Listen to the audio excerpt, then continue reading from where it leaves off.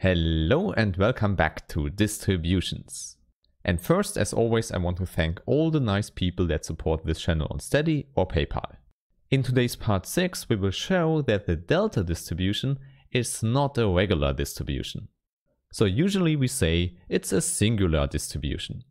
More concretely, this means there's no locally integrable function f defined on Rn with values in R or C as always, with the property that delta of phi is the same as Tf of phi. And of course, this property should hold for all test functions phi. Okay, now as a reminder, Tf of phi was defined by the integral. So we integrate fx times phi x. And we already showed in the last video that for a locally integrable function f, this always defines a distribution. On the other hand, if we put phi into the delta distribution, we get out the value of phi at 0. Now our claim here is for no f this equality is possible. Indeed, this is a standard exercise, and here I want to show you the proof of it. Let's do it with a proof by contradiction. Therefore, let's assume that we find such a function f.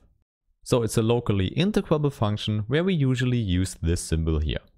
And now this property here will lead to a contradiction. Okay, now in the first step, I just want to integrate the function f itself. So we already know this gives us a finite number by assumption when we integrate over a compact set. And for this, let's simply choose the unit ball. One possibility to describe this would be simply to write that the Euclidean norm of x is less or equal than 1. And in order to get a positive number out here, we also use the absolute value inside. Then we know we get out a number a, which is a finite positive number. Now to get an idea what we do here, let's sketch the region where we integrate over in the case that the dimension is 2. There we just have this circle where we integrate over the whole disk. Now what I want to do is to go closer to the point 0, to the origin, because this is the one we are interested in. Therefore, we can take smaller and smaller circles here and can split up the whole region. Of course, we do this with infinitely many circles where we choose 1 over k as the radius. So we start with 1 over 1, then comes 1 over 2, 1 over 3, and so on. And then our idea is that we can simply take the union of all these rings here. And then this infinite union is again the whole disk. Okay, I don't think we need to formalize this even more, because the idea should be clear. The important thing we get is that here at the integral we have a countable union. And now when you know some measure theory or integration theory, you immediately know what to do, because here we have a disjoint union. We can simply write the whole integral as an infinite sum over the single integrals over the rings. Of course, this whole procedure here is very natural, but it's the thing we have to put in for the integrals. In the case you want to learn more about the details here, you can simply watch my measure theory videos. Now the result we get here is an infinite sum, a series, which has a finite value. Therefore we can conclude that the sequence given by these integrals here is a sequence that converges to 0. And we know even more, if we shift the starting point here, we can make this series as small as we want. For example, we could make it smaller than 1/2. And I take 1/2 because it's a number that is smaller than 1, and this is what we need for the contradiction.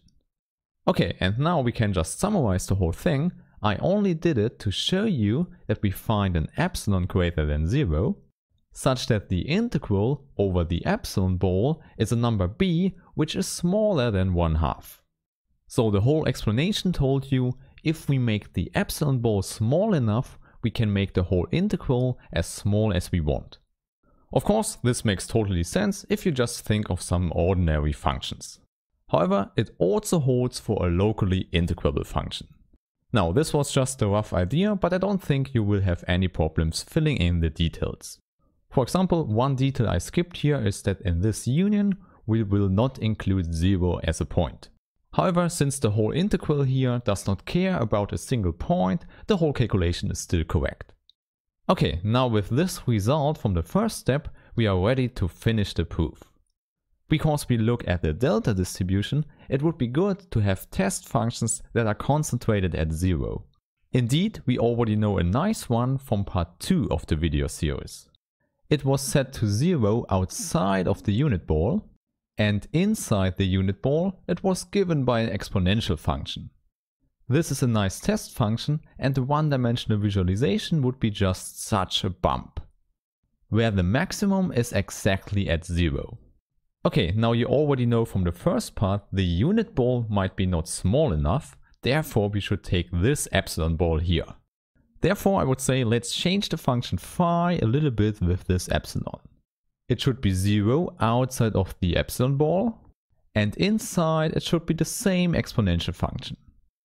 Therefore also inside the exponential function we have to divide by epsilon. And then you see this was just scaling the whole test function.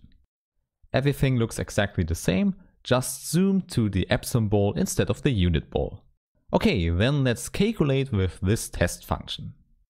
By assumption, this integral here is given by the delta distribution, which means it gives us the value of the test function at 0.